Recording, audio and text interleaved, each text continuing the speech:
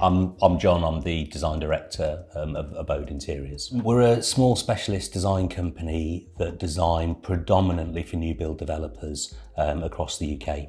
So we've completed the tallest penthouse in Manchester, and it was just a really great space, double-storey duplex penthouse apartment, and we just wanted something that was quite dramatic, quite moody, quite masculine, but just with little bits of humour and little bits of fun dropped in. The next process, or the next part of the process, when we get the email from the client, is literally to sort of clear the decks, sit down with the plans, sit down with a brief, and a cup of tea or a cup of coffee, and sort of literally clear your mind and go through everything, because the interior all starts with the layout, or the best layout that you can possibly do. We clear off all the architect's drawings and lines and doodles and just look at the space as a whole, and then see where we want the furniture to be. And there's some really obvious considerations of where you're going to have the dining room, where you're going to have the living room, but there's other things where, like say with this penthouse, you'd probably want to sit there watching your TV, but you'd also want to look out the window because the view's great. So, if we put the sofa with its back to the window and you're facing inwards, you just wouldn't get the best out of the apartment. So there's lots of sort of simple things like that with the furniture layout that we start as the absolute first point. And then we move on to all the fun bits of what we want it to feel like, what we want it to look like, what sort of mood we want to create. And once we've sort of decided that, then it kind of narrows down what could be a million choices of furniture and lights and fabrics. It actually narrows it down to quite a small amount of things. So, if we wanted something that was moody and dark and dramatic, we're not necessarily going to be using light fabrics or really bright and colourful fabrics. So we can just pin that down to a really sort of niche amount of choices. And then we can really go into the details of what sofa do we want, what sort of detailing do we want on it, what sort of stitch, what sort of colour, and really drive down into the details. This is the design studio. So in here we have all the fabrics and wallpapers that we use in the schemes, and the designers will basically pull together all of the furniture from a variety of suppliers, pull the scheme together, and what we do is we mood board each room. So with a typical design board, you'll have all the key pieces of furniture like dining tables, chairs, the lights, the curtains, and then all the fabrics and paint colours and everything really clearly labelled. So when the client sees the scheme, they know exactly what they're going to get room by room. So yeah, with the layout, so we literally start with a blank plan to begin with, and then we sort of start putting in all of the furniture to scale.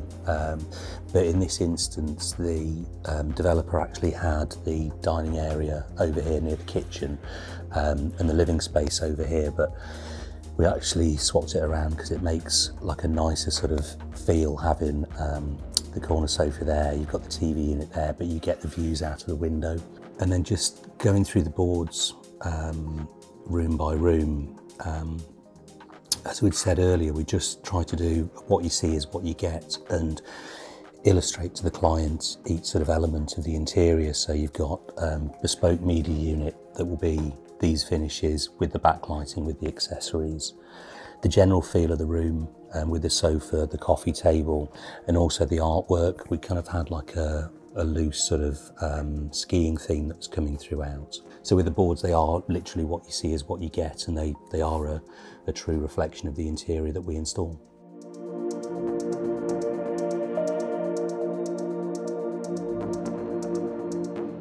I think the things that probably set us apart from our competitors, when we set up, we wanted to make Abode zero hassle for customers. So they could just say, look, we've got this penthouse that needs dressing. Here's the plans, here's the brief, here's the budget. It's what you guys do. Can you just do it? And then the whole Abode machine goes into action. Everything gets ordered. Everything starts coming into the warehouse. The stylists start the process of buying accessories, of everything coming together. And then on the chosen day, everything gets installed, and typically we install within 3 to 5 day period. So that sort of sets us apart, that we try and be zero hassle. The other side that sets us apart is the design side. So I think where lots of design companies will choose very nice products, very nice fabrics, very nice things, and that's great. We try and do a reasonable amount of bespoke items and interesting things, because we don't just want to provide a standard headboard or a standard sofa. You know, we want to do things that are sort of custom and fitted and are really interesting and are really design led. So, you know, there's certainly that aspect to what we do as well.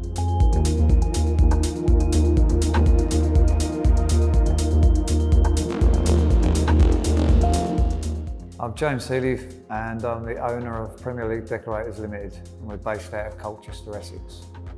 Manchester's a beautiful place, so to be able to be up this high and see across it all makes it more rewarding working in a building like this, overseeing what you're seeing. The brief of the card, we normally get a schedule of works and a description of the works with details set out of which wallpapers go and which walls and which areas. So we base it on that.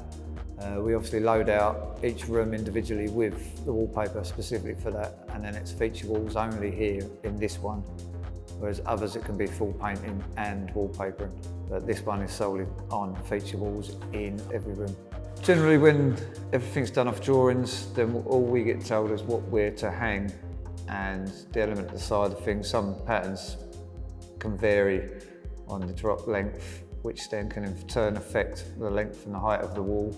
So someone could have measured it on the basis that it will take 3 or 4 drops to put up, but in theory, the pattern could be so vast that you end up only doing 2 drops, so you need more wallpaper. This is one of the better ones because it's more straightforward. Done quite a few up here in this building, and generally it's not a problem.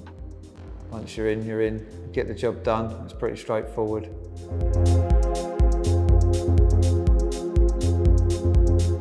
My name's Paul Banks. I'm a freelance curtain fitter, so I work for a variety of companies, soft furnishing companies, interior design companies. It's amazing views on a clear day, not today though, but yeah, it's just, I mean, it's the same job, just different scenery. But when you're on the 64th floor and you've got 3-metre tracks to put up, you're hoping you can get them into the lift. Otherwise, it's 128 flights of stairs to go up, which I didn't fancy.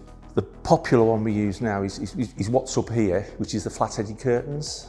The wave curtains, as we call them, they are really popular. The ceiling fixed tracks, and they're not gathered up or anything. If you flay them out, they're just completely flat. But they create, because of the way the track is, it creates a wave.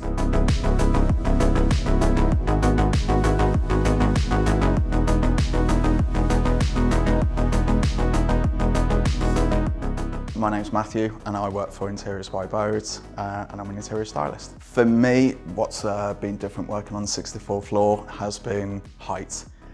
Usually I'm used to 2 floors. For someone that's terrified of heights, it's been a little bit of a difference, but it's absolutely stunning, especially when I was here late last night and just seeing all the lights, it was just beautiful. The only challenges that we've actually had for this install was actually getting everything up. Yeah, usually if we've got problems with anything, it's only got to go up 1 flight of stairs. The light behind me, imagine that we need scaffolding for things like that and you can't really necessarily get that in a lift. So yeah, you just hope that everything can fit. So for dressing this apartment compared to any other apartment that I've dressed, this one, because it's for the rental market, you can't cover it with absolutely every accessory known to man. It needs to be more statement pieces and not as much dressing. So whatever you do buy needs to have impact. So that's the main sort of thing on this one, that not everything's dressed and whatever is dressed looks amazing. So we are in the double height living room where we have a bespoke sofa as well as the bespoke coffee tables. Just lots of lounging in here. We've got the bespoke media unit as well. Then with accessories wise, again, not trying to overcrowd it. So yeah, the wallpaper is from a brand called, and I'm going to try and pronounce this correctly, Moi, and it features all extinct animals. So for me, this was the start of where I was actually going to buy everything from. So not only is it quite a masculine scheme, featuring kind of coffee colours, you've got these great burgundies, oranges, which then again pick up in certain accessories not too heavily, because otherwise it will be conflicting with that. It's just that little cheeky nod on every room. So through double doors to bedroom 1, this is a really nice, big space. So it was quite nice to actually do a lot of darker colours for here. Again, it's a masculine scheme, but usually with room sizes, you can't do too much dark stuff because it makes a room look really, really small. Here, you don't have that problem. You've got these huge windows, bringing in all that light, and yeah, just a massive room. Again, it's just because it's in Manchester, it doesn't have to reflect that everything's Manchester. You might have someone here that isn't from Manchester, so you kind of need to feature other things in there that are a little bit more playful. So travel, obviously someone that's going to live here, they travel. So yeah, those sort of pieces, it's cheeky, it's fun, and it's not what you see in every place. I'd probably say the ones downstairs are going to be my favourite.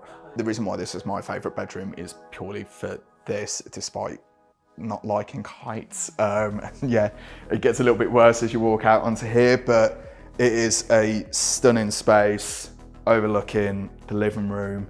And yeah, just my left's a little winter garden.